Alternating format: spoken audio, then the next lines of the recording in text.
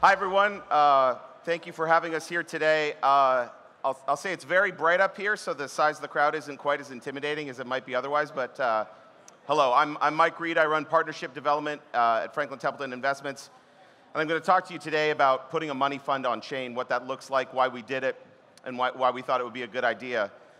As I was preparing for this, I realized that I think I have 9 slides and now 4.5 minutes to go through them. So I'm not going to go through this slide by slide. I thought it would be better to tell you about our journey and where we started and where we are now and why we're excited for the future. Our idea, no one cares about that. Say hello to tokenization. Our idea was to try and find operational efficiencies in our overall business by using blockchain technology. And we thought that the idea of putting a money fund on chain, quite frankly, sounded kind of cool and sounded fun. So we began that process, and we chose a money fund very specifically because money funds have long been in the transactional economy. There's money funds that have check writing and debit card capabilities built on top of them.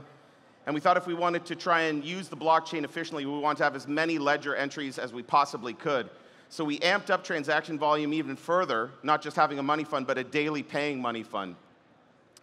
Rather than do this in kind of an inauthentic way by hiring an outside vendor to do the tokenization for us, we decided to build our own development team. So we hired a team of engineers who worked tirelessly to build a digital wallet infrastructure, build an on-chain transfer agent, and then we did it.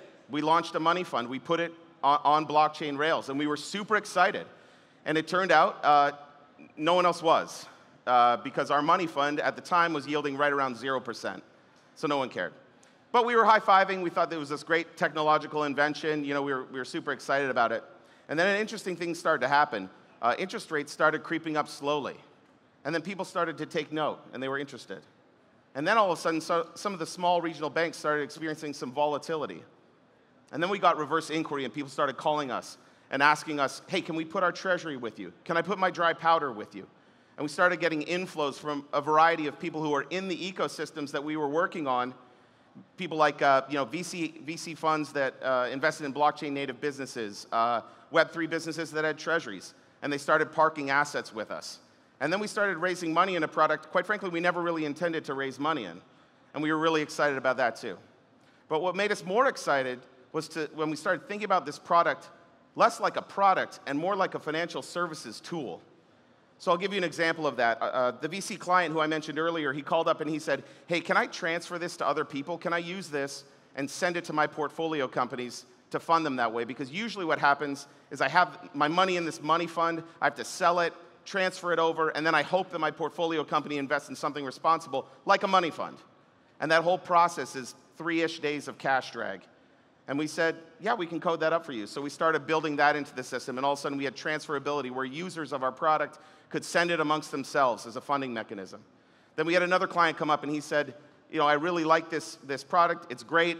I would love to be able to onboard natively with a digital asset. I would love to use USDC to be able to make Benji purchases. And we said, we can code that up too.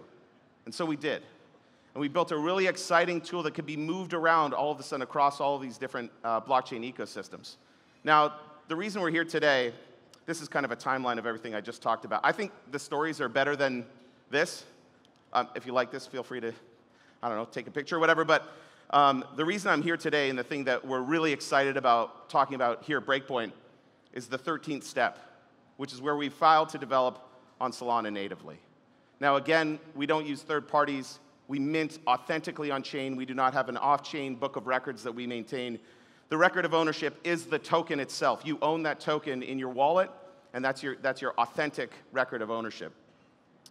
Why do we like Solana? Why do we choose Solana? We have a tech suitability framework that we use when we're evaluating all of the different blockchains that we develop on. We also, quite frankly, have a business development one where we look at the community and see how excited the community is about using the chain. So many of the reasons that you all are passionate about Solana are the reasons that we're passionate about Solana as well. I'd encourage you, by the way, this isn't in any of the content, but I'd encourage you to look at our Twitter account. It's FTI_DA. Authentically, that is written by our team, our digital asset team, our research analysts develop content. There's actually an interesting piece on Solana on that. But in my last 10 seconds, I'll point out the things that we like about Solana. Speed, we want to be able to move money around very, very quickly.